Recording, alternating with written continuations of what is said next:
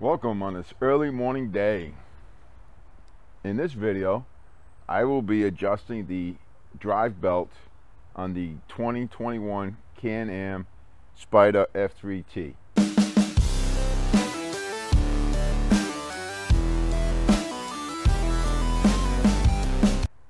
I just bought this Cam Am Spyder. It's a 2021 F3T model. It has exactly 169 miles on it. So to give you a little background on what's going on and why I have to adjust the drive belt, the other day I'm on the highway and I noticed that 49 miles an hour it starts to make a loud, I want to call it a hum noise, and at 50 it gets louder, and 51 it goes away.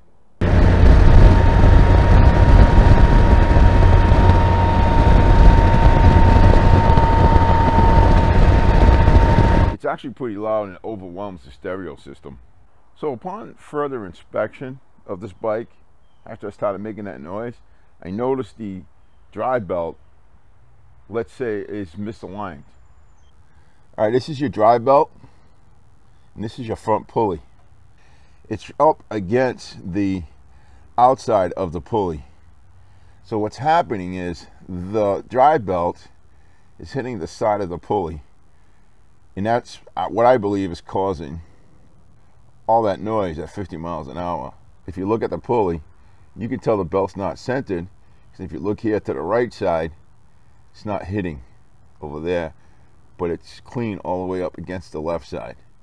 But we're going to go ahead and adjust this belt. Basically, you have a nut on each side that needs to be loosened for the rear axle. And then these are your adjustment screws, or Allen head screws, to adjust the wheel or adjust the belt. So on the right side, there's your nut that we're going to loosen. So this is the nut on the right side that we're going to attempt to loosen, and this is another adjustment screw on the right side, and this is a 36mm nut. I don't have a 36mm wrench to get in here. All I have is a socket. It's tight, but it's doable. Now we got to loosen that.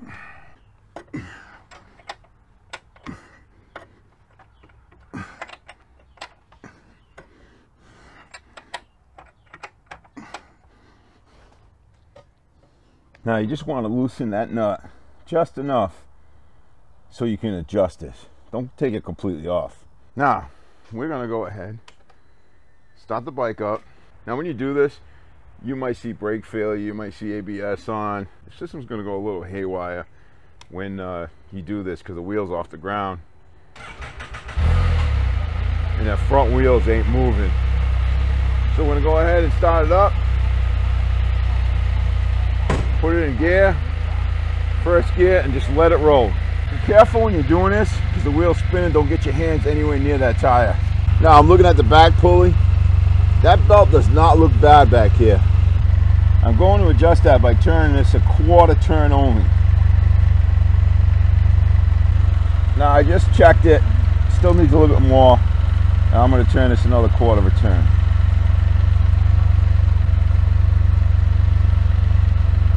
I'm just eyeballing it, but that looks good. A little more space in between the edge there. The rear sprocket flange in the belt should be no more than 3/16. It's actually right within limits. It's under 3/16. So that's good. That is beautiful. And once you think you're done with everything, go ahead and torque this bad boy to 166 foot-pounds. To torque that down, we are going to need something to hold this nut on this side. If not, that'll keep spinning. I'm going to put the caps back on. And put the other cap back on. Now that everything's tight, I am going to run this one more time.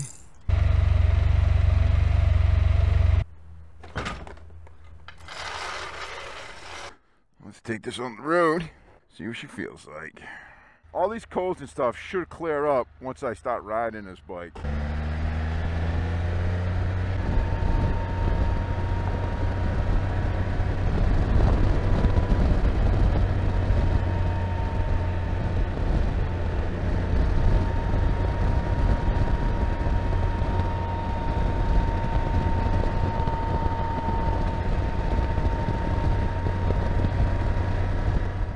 guys hear that noise? 48, 49, 50 gets really loud. 51. Something's not right. I don't like that. Wasn't making that noise when I bought this damn thing. It only started a few miles ago.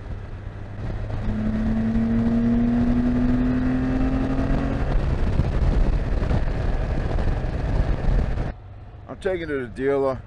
I'm gonna let them look at it, tell me what they think. I'll let you know what they say when I get back. I still say it's got something to do with the pulleys. Anyway, the belt's adjusted, and now I'm good to go. Woohoo! I'm gonna get in trouble. I gotta tell you, it's a fun toy. You all take care, God bless. I'll see you in the next one. Bye-bye.